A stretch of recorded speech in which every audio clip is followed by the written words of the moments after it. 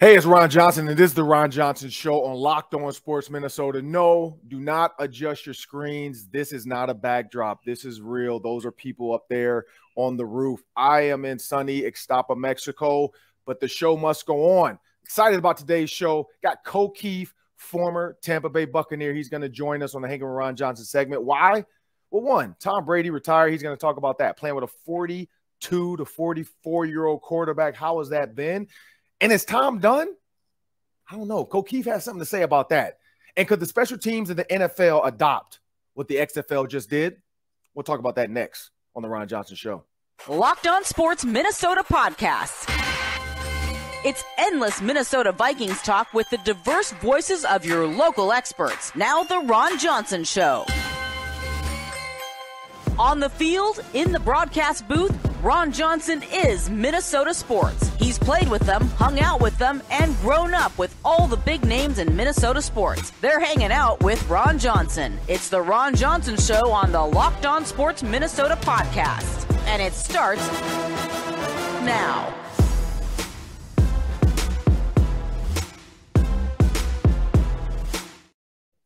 Hey, everyone. Welcome to the Ron Johnson Show, and I'm your host, Ron Johnson. Before Sam Ekstrom joins us, my producer, we have some great guests coming up today. One mainly, Kieft. He's going to join us in the Daily 3 and the Hanging with Ron Johnson segment. Like I said, he has some Tom Brady stuff to talk about. Is Tom coming back? And also some of the locker room stuff he's learned from guys like Kyle Rudolph, former Vikings tight end. Did a lot for Kieft in his career early on as a rookie. Didn't get a Super Bowl like Antoine Winfield, but he has learned a lot from that Tampa Bay Buccaneers locker room. So we'll talk to him. And what he's learned from rowing the boat with PJ Fleck, what that has done for his career and how he lives that life. But before we jump into the show, I want you guys to remember, this episode is brought to you by FanDuel Sportsbook, the official sportsbook of Locked On. Just visit FanDuel.com/Locked On to make every moment more. Trust me, you're going to want to get on these parlays. It's been fun. It's been fast-paced, and it makes every game a little bit more exciting. And also, you can download the Locked On Sports Minnesota app on Amazon Fire and Amazon Roku. Just go to your TV, search for your apps, search Locked On Sports Minnesota. You can get all of our shows, all of our videos right there on your TV. Well, as I bring Sam into the show, Sam, I know you've seen it. I know you saw the kickoff, the XFL kickoff. We're going to start there.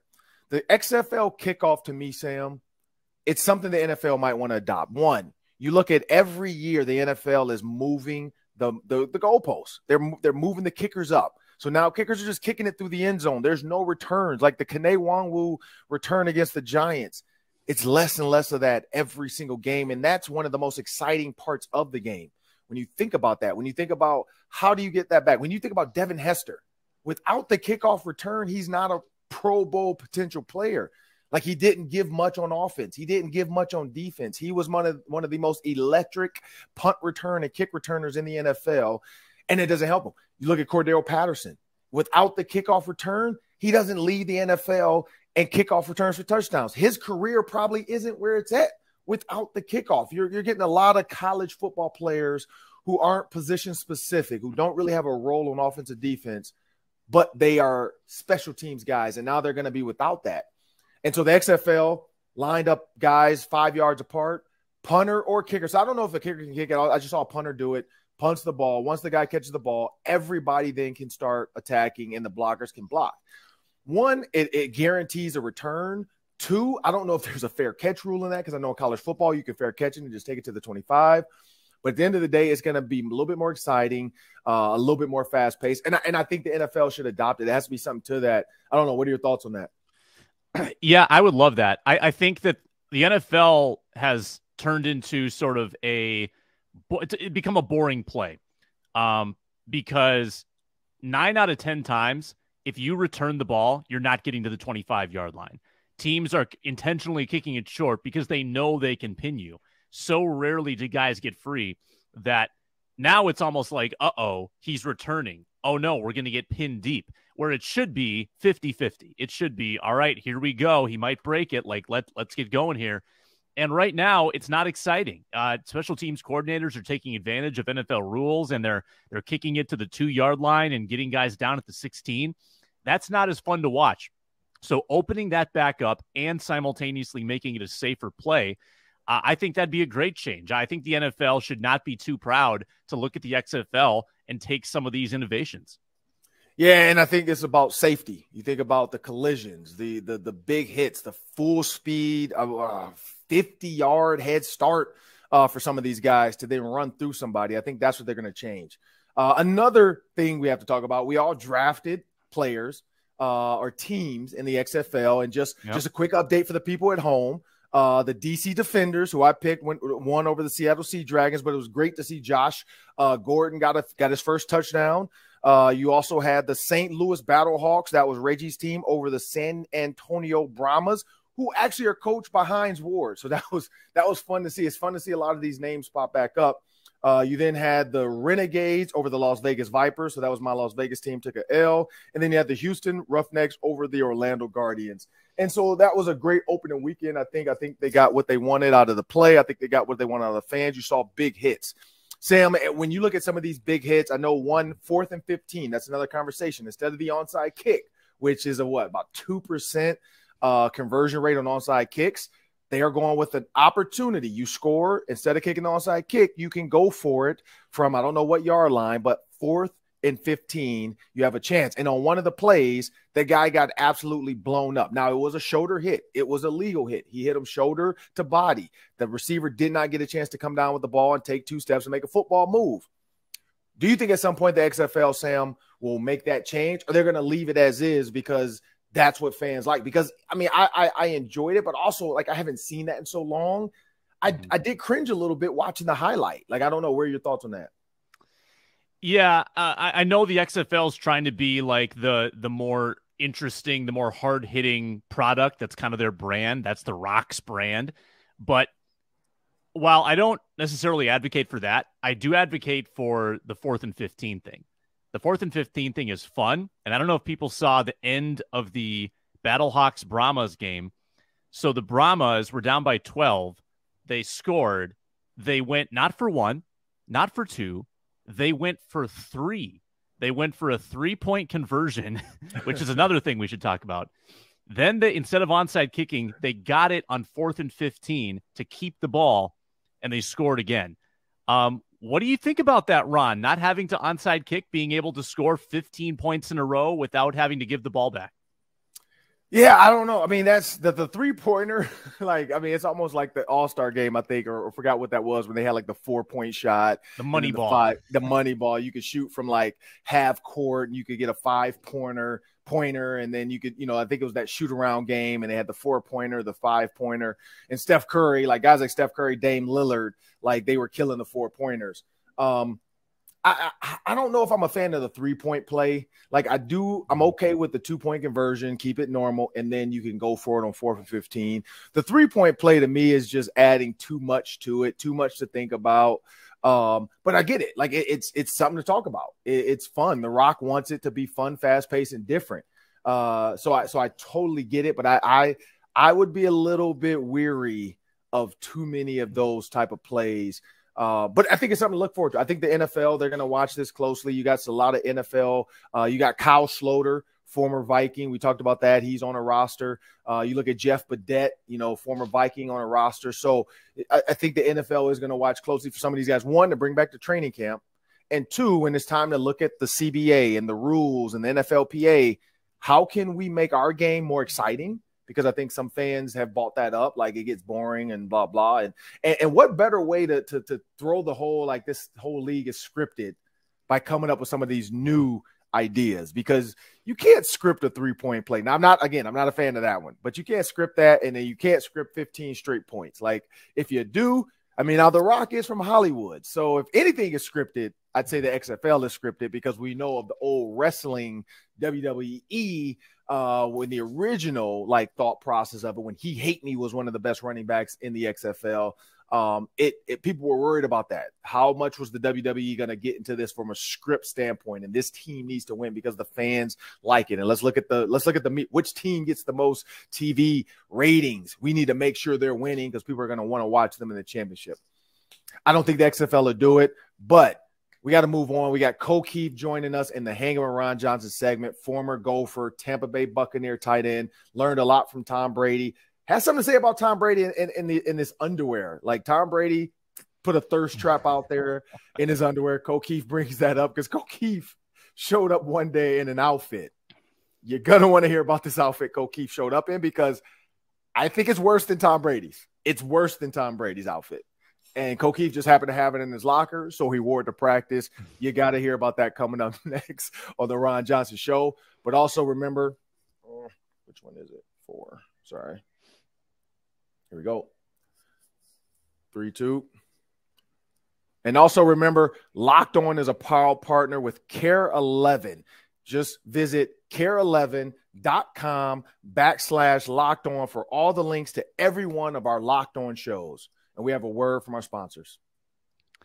The football season is over, but basketball season is just getting rolling. And you can go to FanDuel.com and find ways to wager. You can bet on the over-under, the point spread, 3-pointers made, points, assists, rebounds, all together. A lot of different ways to get in the action at FanDuel.com. You get paid instantly. They've got a safe, secure, easy-to-use app. It is the #1 sports betting partner of Locked On. FanDuel.com/Locked On for your no-sweat first bet, up to $1,000 in bonus bets back if your first bet doesn't win. Take advantage of that at FanDuel.com/Locked On. Make every moment more. An official sports betting partner of the NBA. And now it's time to hang with Ron Johnson, and I got a special guest today, current Buccaneer. No, it's not Tom Brady. Sorry, people. I couldn't get Tom Brady. He's busy doing underwear ads right now. But did get his teammate that I think would wear underwear like Tom Brady. Like I've seen this guy do some weird stuff pregame for the Gophers. I actually got to go on the road with the Gophers to Indiana and be the sideline reporter. I went to the bowl game as well, and I got a chance to meet Kieft and his dad.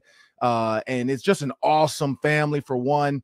A tight end all season that I said was going to be one of the best tight ends in the country from just watching him. And then he gets his chance with the Buccaneers, makes the team. Well, Cole, I want to thank you for joining me on the Ron Johnson Show. First, I got to jump out there and ask, rookie year, how was it compared to college football? Compared to college football, I'd say it's just the best player that I played in the Big Ten every year. That's everyone on the field. So everyone's talented, everyone's athletic. What it really comes down to is knowing what you're doing with your teammates, like being on the same page, especially offensively. But I mean, everyone's good. It was an interesting conversation because I get asked that all the time, is like, how big of a difference is it from college to NFL? And I almost think that high school to Division I FBS is a harder transition than the college to NFL is. Yeah, no, I've heard that before. I mean, yeah, if you think about it, high school, you have a lot of guys sometimes on teams that aren't going to ever see a college football field. In college, you have a lot of top guys across the country, but there's only 260 some odd draft picks. There's only 300 possible free agent spots open. So there's only 46 spots on a roster plus 9 practice squads. So yeah, so it becomes a smaller pool and a bigger scope when you look at 100 plus players per college, 144 colleges. So there's a ton of talent out there of guys who just don't ever get this opportunity. And you're one of them that got the opportunity. You're a 0.06%, which are the number of guys that make it to the NFL and actually get to play a season, which is phenomenal. And every time I think about that, I'm like, man, it was a blessing. And if I can ever give you any advice, man, always reach out. Because I'm just asking, I had Mel Blount on yesterday, 4-time Super Bowl champion, Pittsburgh Steeler. And I take his wisdom all the time because him and my dad play together. So if there's ever a time, a question, don't hesitate to ask me, because if I don't know it, I'm going to ask somebody else. But Kieft, I want to ask you this one too then.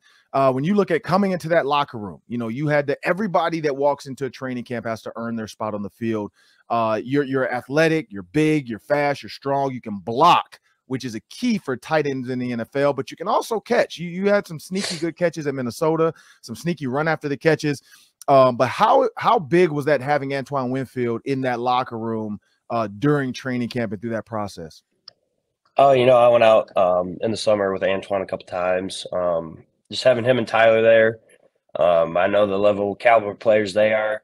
And I think, staying that extra 2 years at Minnesota just helped me get to where they were at. And so it was just nice seeing a familiar face, especially like the first couple of days being in the locker room for OTAs, like not necessarily knowing all the vets and stuff. It was just like kind of comforting to know that, I could always ask Antoine or Tyler or something. But all the guys on my team were I really lucked out with some good guys, like any vets like Kyle Rudolph, Cam Braid, all those guys. So really lucked out in that sense. But having Antoine there was definitely like an extra layer of security for me. Yeah, and you played with Kyle Rudolph. Kyle Rudolph, former Viking, fan favorite in Minnesota. When you have a guy like Kyle Rudolph in the locker room, what kind of teammate is he? Because you didn't get the OTA Kyle Rudolph. You didn't get the training camp Kyle Rudolph. You got the in-season, I know you're on my team, so I can help you out. I can tell you all my secrets, Kyle Rudolph. How was that playing with Kyle Rudolph? Dude, it was awesome. He's such a good dude, first and foremost. Him and his whole family do so much good work outside of football with All True. But, he's just having this being his 12th year or 11th year, something like that, man. I can't count that high. But sorry, Kyle, if you hear that. But, he's like a wealth of knowledge, especially for the tight end position, man. He's seen everything, done everything. So just having him in my corner, too, just helping me out, reading defenses, picking up keys. Even like, so we're playing the Cowboys and Dexter Lawrence. Like, he's gone up against him a bunch of times when he was in New York. So just kind of that way, like knowing personnel too. It was just a massive, massive boost for me and Kate Otten, the other rookie in the room. Yeah, when we talk about, we're not going to talk about Tom Brady just yet. We're going to get to Tom Brady, people. Kieft played with Tom Brady, one of the greatest quarterbacks. I have a better Tom Brady question for you. Tom Brady joked about the Brady brand underwear. And this was like during the season. He said, hey, if I get 4,000 likes or 40,000 likes, which is nothing for Tom Brady, especially all the women that want to see him do this. He said, I will recreate this photo shoot in his underwear. And I know just didn't he? Yeah, he just posted the picture, which it's like for ladies that like him, great, but for me, it's not sexy. Like he's not ripped up. Like, it's not one of those like Magic Mike, Channing Tatum type of pictures. Just looks like a dude sitting on his bed, just woke up. But hats off to Tom Brady for doing it. But Kieft, I've seen you during pregame warmups for the Gophers. I've seen you do some crazy things with your hair. I've seen you go shirtless. I've seen you guys do all kinds of stuff. Like, is there a Kieft Tom Brady like spoof coming up where Kieft's gonna sit in his underwear just to one up Tom Brady? No, man. I did one time during a walkthrough. I was wearing like jorts. There's the Saturday walkthrough, before we get on the plane, and I was wearing like these like cut off jorts, and Tom was just like, "What are you doing, Co? Like, why are you wearing those?" And I was like, "Tom, if you ever get into jorts with Brady brand, like I'll be your first model for it. Just call me when that happens." And then Tom said something like, "He doesn't want to lose a bunch of money," so he's a good dude, man. Jorts. Why was that your Saturday outfit of choice? Was it just in the locker or? Yeah, I was like in my locker, I think from the day before, and they were like these they're almost like stretchy. They weren't like actually like jean material, so it was like they're all right. The jeggings, but then jorts. They were jorts, yeah, pretty much. With stretch, yeah. Like I know the Daisy Dukes. Yeah. And when you look at getting to the NFL, having a mindset, you came from a school with a culture. Some guys leave college and they can't say like what was our culture like at our school, or what were we about, what did we stand for? And you see the roll the boat when you got to Tampa Bay and you thought about that roll the boat, what did that mantra or that mindset, that culture do for you through your journey right now in the NFL? Oh man, it's the never quit. It's the never quit mantra. So it's showing up to work every day and doing what I need to do what's asked of me, and more, to keep my job. And that's all it was every day. And I think that's who I've been in my time at Minnesota, is just a guy that's consistent, shows up to work every day and does the work he needs to do, to be able to do what he does. So to me, that's just been my whole life, and that's what it's going to continue to be. So just having that background and that work ethic instilled in me in college just helped me, just made it another couple of weeks of training camp, made another couple of weeks of OTAs. It was just, don't worry about tomorrow, just show up today and work as hard as you can. And John Michael Schmidt, he's a guy you played with for a long time. He's entering the draft this year. made it out of the season healthy, thank goodness. He is slated to be, I mean, he was I think he came into the Senior Bowl or Shrine Game as a second-round pick, and now they're putting him as a late first-round pick. When you think about John Michael Schmidt, what is something about him that's going to set him apart from every other guy in this draft, or what made him special at Minnesota? The biggest thing that made him special in Minnesota is that he's just a dog, man. He just loves to get after people. He loves being physical. And there's just not a lot of people in the league like that anymore. You know, like every single play, whether it's pass pro, run blocking, like he's trying to physically hurt you, like within the rules of the game. Mm-hmm. And I think that's just something, and that's going to be him every single play, every single practice. Just like we talked about, you know, the row the boat culture, he's just going to keep doing it every single day. He's going to come back for more. And he's just, on top of that, he's just really smart, you know, knows the game of football. Brian Callahan did a great job coaching the O-line, you know, our run game coordinator, and he did a great job teaching John Michael everything he needs to know. So he's going to kill it, man. And you have another guy hitting into the draft this year too, Mo Ibrahim. You blocked for him for a number of years. Again, another kid that went to the Shrine Game, showed people what he can be. You look at Evan Huff out of Northwestern. So there's a lot of running backs coming out this year. But I talked to Kenny Burns. He was on the show. And Kenny Burns mentioned that Mo, his vision for that middle zone run where he has to scan pretty much tackle to tackle to figure out where his hole is. What makes him unique, or why was he that guy for so many years in Minnesota, and a guy that wanted to come back for like a third, a fourth, a fifth, a sixth year, where he possibly could have just tried to enter the draft as a, you know, as a third or fourth year guy and possibly, you know, second, third rounder, but he kept coming back. You know, I just think Mo wanted what was best for him. And between, like, you know, the coaches and his family and stuff, just ended up coming back. But I have to agree with Kenny. Like, the first thing that I think of when somebody asks why Mo's a special back is his vision. Having blocked for him for 3 years, just seeing some of the cuts that he's make, and like just the angles of blocks and just finding the perfect way to get around there, man. I haven't seen even another back be like that in regards to vision. And then he's just a grinder too, like we said about JMS, all those guys. He seeks contact. He's going to hit you. You're not going to hit him. And he's really special back and a special person, man. So like he gets drafted. However he ends up making an NFL team, he's going to stick around a long while because he'll will himself. Like he's one of those guys where it's just going to be hard to cut just because of his effort, his toughness, and how smart he is. So like even special teams, he's going to kill it on special teams too, because he's going to do whatever is asked of him. Yeah. And you went from a run heavy school, RPO type of school, scheme offensively, to a team that had the lowest run per game in the NFL. Like Tom Brady was going to throw the ball whenever he could. He was going to check out of a run if he could because he felt it. Again, the lowest amount of runs in the NFL as a blocking tight end, and you're a passing tight end, but as a big body tight end, how was that mindset for you having to change, realizing that like, hey, this is going to be a pass heavy setter. This is you know, we're only going to run X amount of time, so I got to make the best out of it, or you know, or was it like, hey, this is the workload of blocking is a lot less. I'm good with this. How was that? No, I mean, I want to be out there as much as possible. You know, it's job security for me to play more, and it's more money in my pocket. But at the end of the day, like whatever the coach's game plan was, whatever Tom wanted to do, you know, I'm going to do it. And so if that only means I'm out there for 20 plays a game, 15, 10, like every single play out there, I better be good. You know, it's fewer opportunities, and I feel like I was.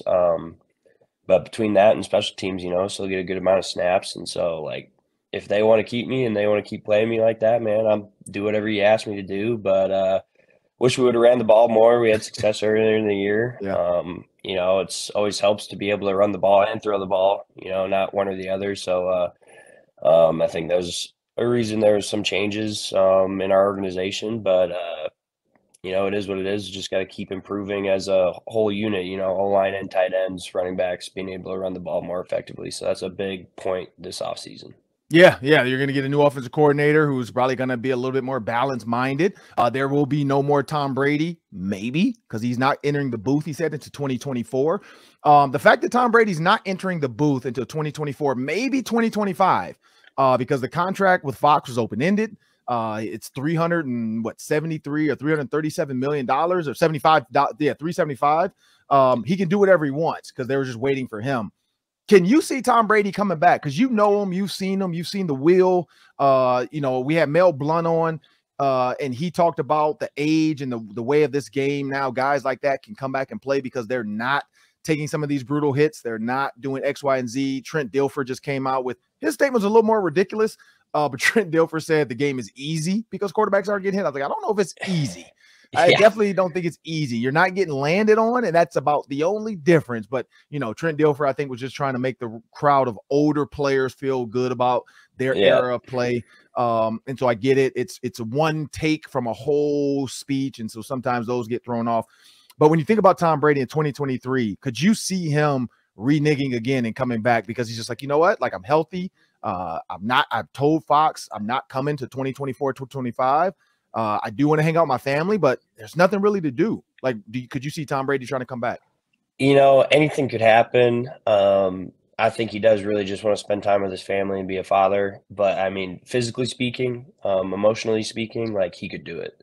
Like, you saw him play this year. You saw him sling the ball, have the most pass attempts in the NFL. Like, he can still play. He's so smart, man.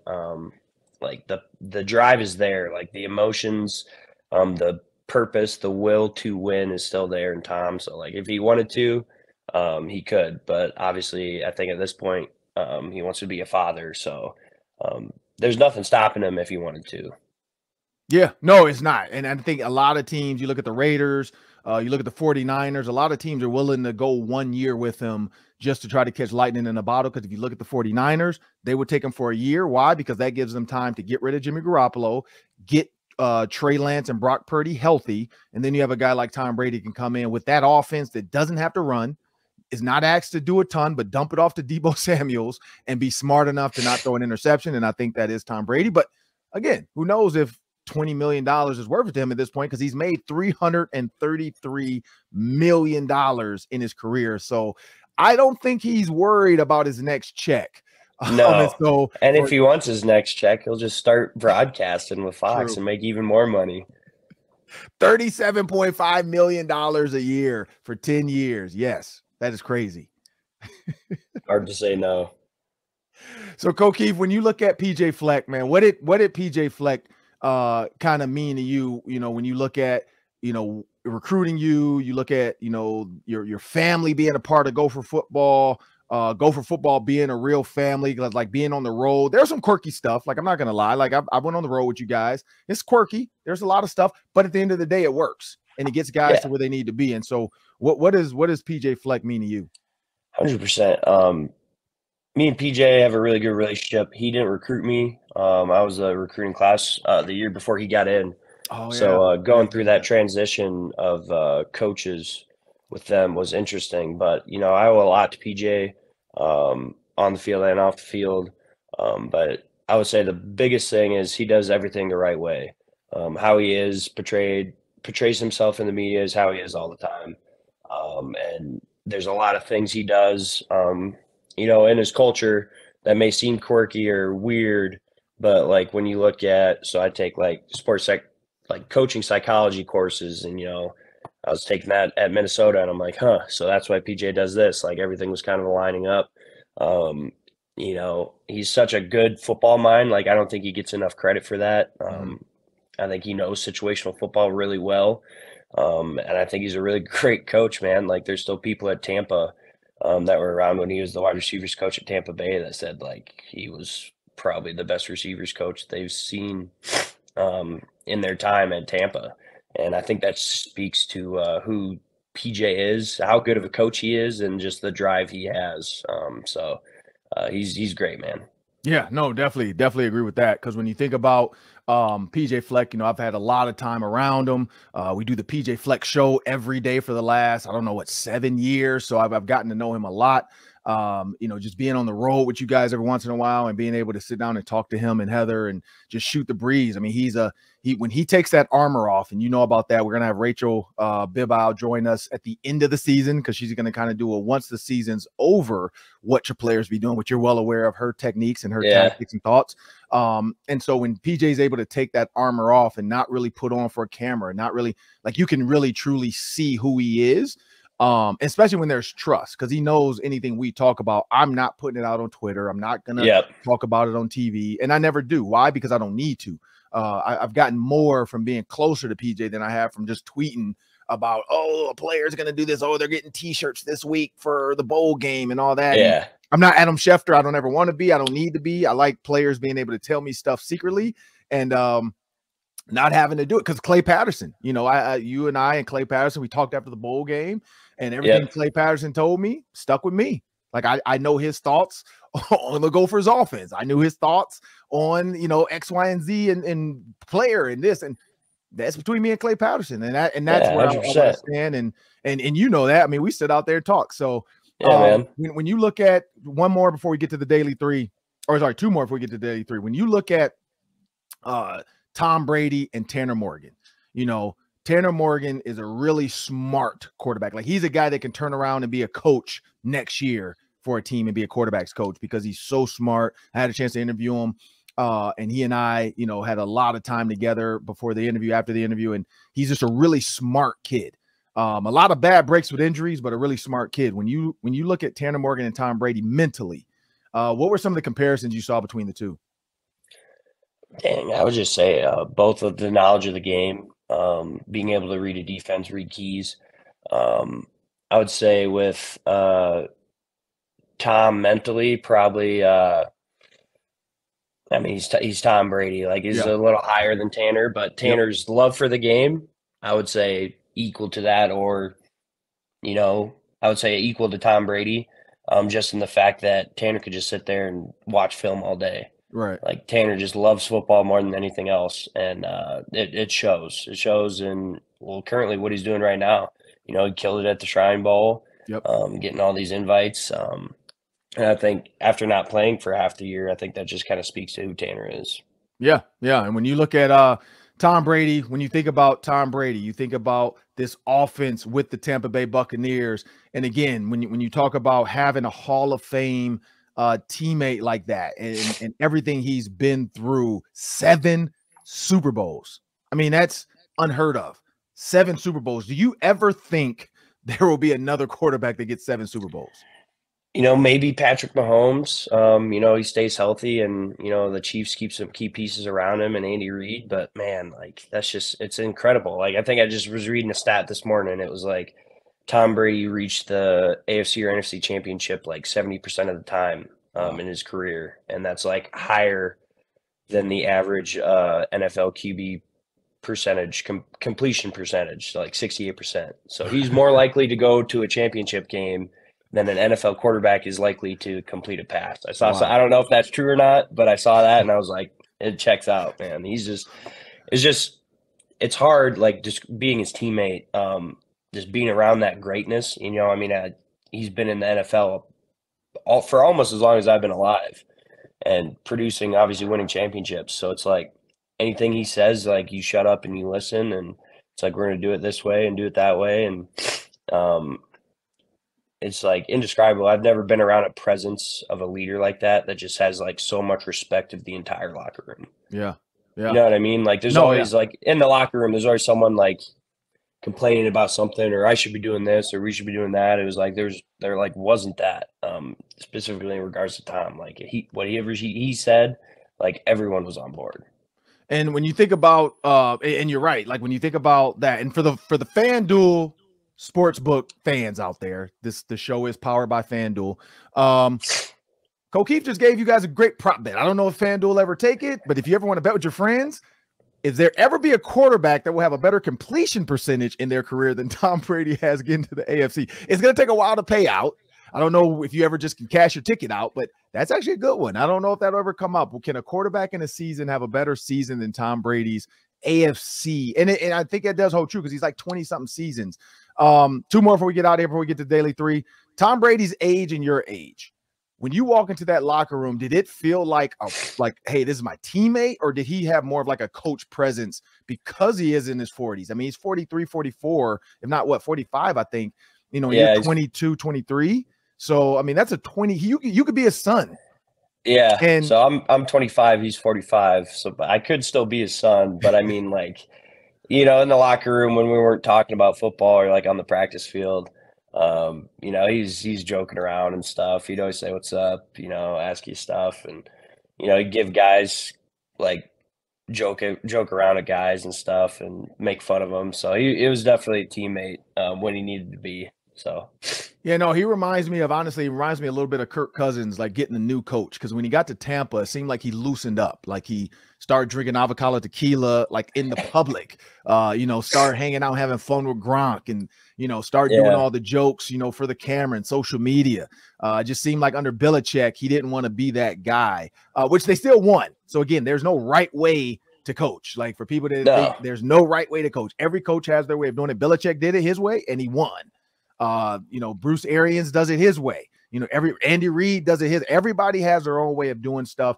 So I think that's the cool thing about it. One more before we get to the Daily Three. When you think about this season, and and what it could have been, what it was, and then you look at your next steps, and you can take the whole season. Kind of what's your off-season mindset now, getting ready for next year?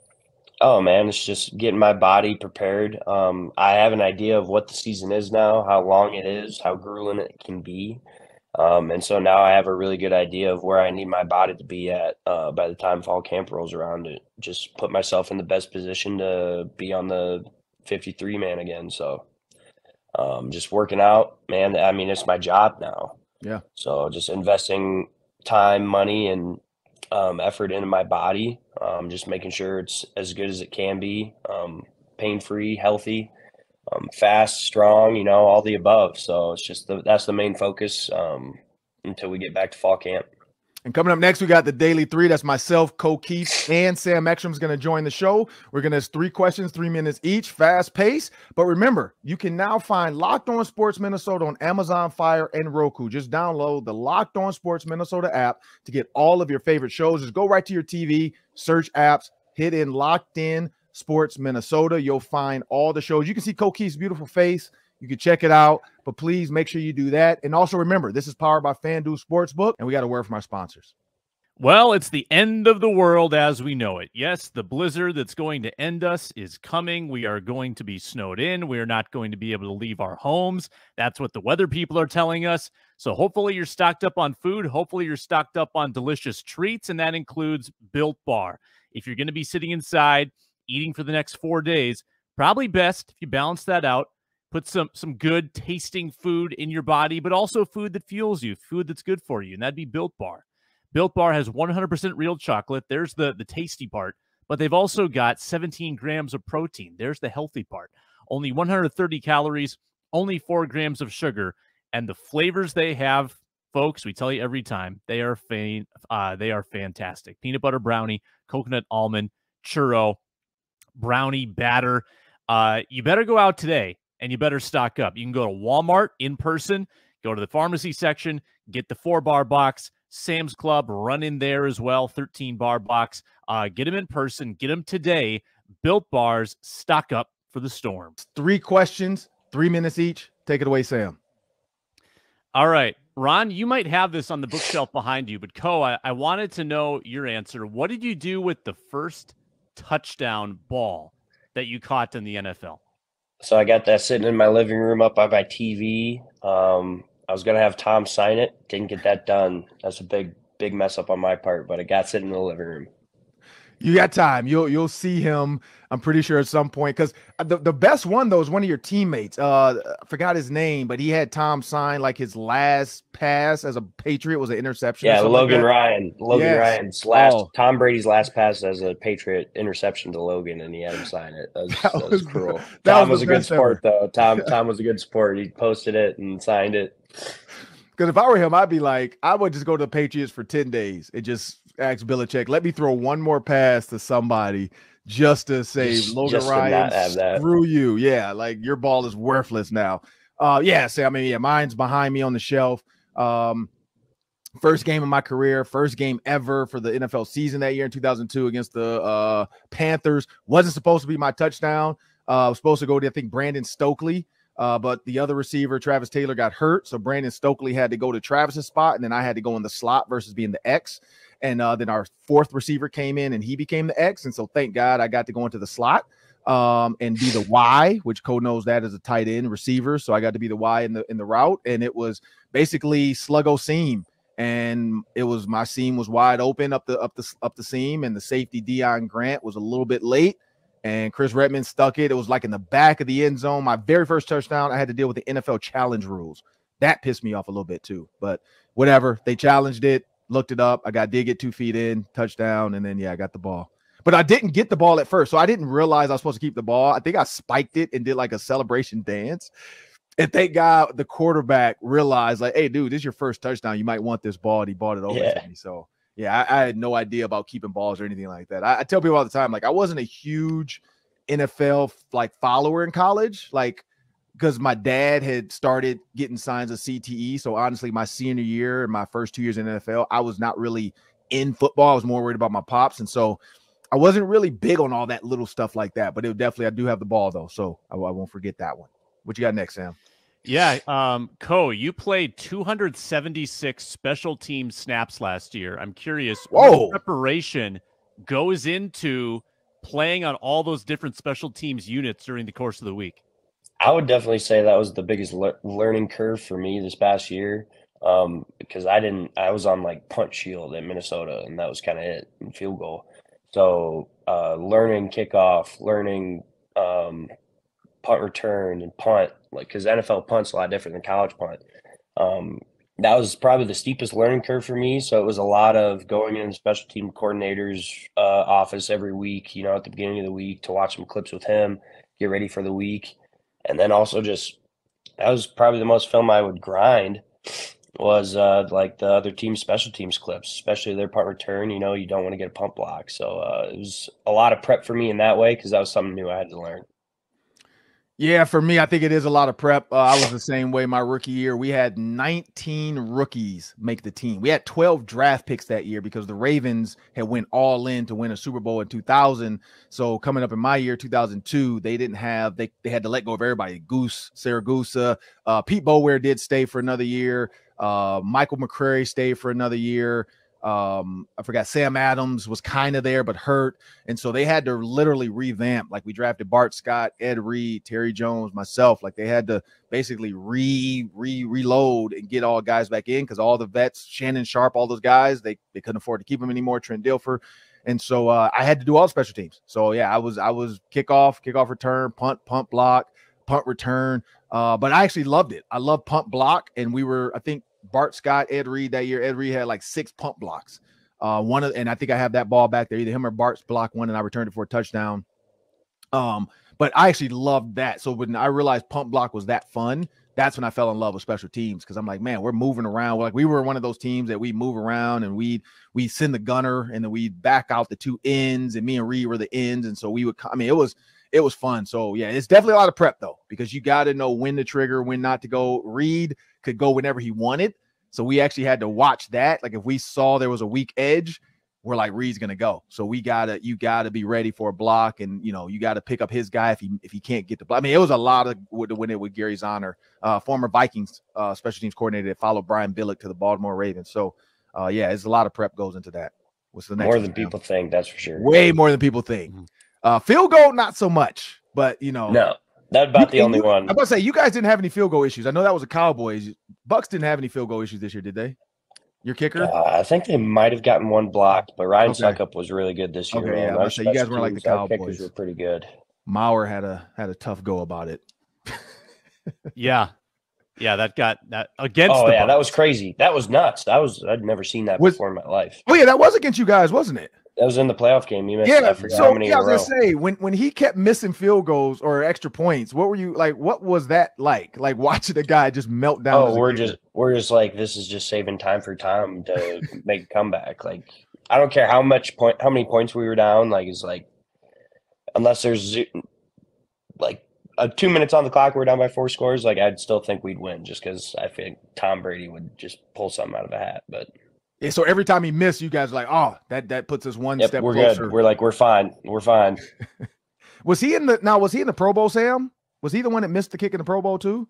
Maher? Yeah. I don't know. I didn't watch the Pro Bowl. I'll be honest. Okay, there was a kicker that kicked and missed and went wide left, and RG3 was like, "Is that Maher or Maher?" And you can just hear Marcus Spears in the background say, "Hey man, chill out. Too soon. Way too soon." He had a good year. He had a good year up until that game. Point. Yeah. Yep. Yeah. Yeah. Last next? question for you, Ko. Who's someone that took you under their wing when you showed up? It's OTAs. My dog is barking. Who took you under their wing and showed you the ropes as a rookie? Definitely like Cam Brate, another tight end there. Was his 9th year this past year, all with the Bucs. Definitely during OTAs, just kind of made me familiar with the area, the facility. Tampa Bay as a city.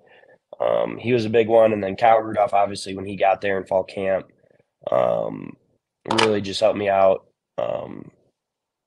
Watching film helped me understand just how to play in the league and how to do it for a long time. So those 2 guys specifically.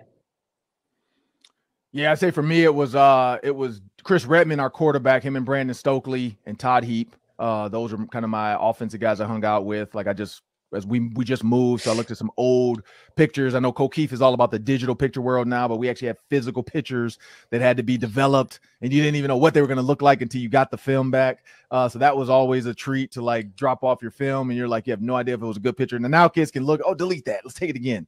You just like take this picture. Hopefully it's great. You get it. Like, oh, it sucks. I didn't realize your eyes were closed or you got red eyes. But those 3 guys, kind of, we were our group because one of the pictures at our Halloween party, we all went together. I can't remember what our costumes were, but we all went together. I think I was like Brother Man from the 5th Floor from Martin's show, and I don't know what the other 3 guys were, but we definitely were there. And then Ray Lewis, like Ed Reed and me and Ray Lewis, lockers were next to each other, and so because Reed and Lewis were so close, me and Reed were rookies, and so I just kind of got bought into the fold of like, hey, here's what you do, here's what you don't do, here's what I learned from like hearing Ray Lewis talk about the struggles he had. We all know about his issues off the field. And then I got there after the fact. So he had been a changed person and saw life can clearly, like, you could be out the league in a minute if you make this mistake. And so to hear him talk about that, I think that was huge for me to realize, like, one mistake, I don't care if you make $50 million, one mistake and it's gone and you're in jail.